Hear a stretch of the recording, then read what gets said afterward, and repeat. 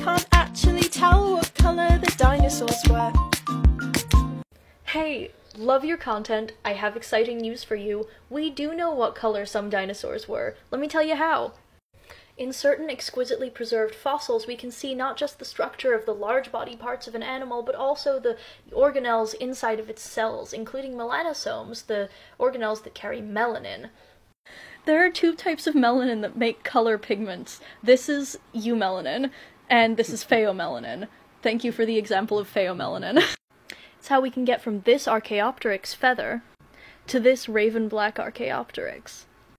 And that nifty orange pheomelanin in this Sinosauropteryx fossil tells us that he was an orange stripy boy! Oh my goodness, so cute, I love him! And finally, it's how we know that this Microraptor was not only black but iridescent. Wow! I hope you think this is as cool as I think it is.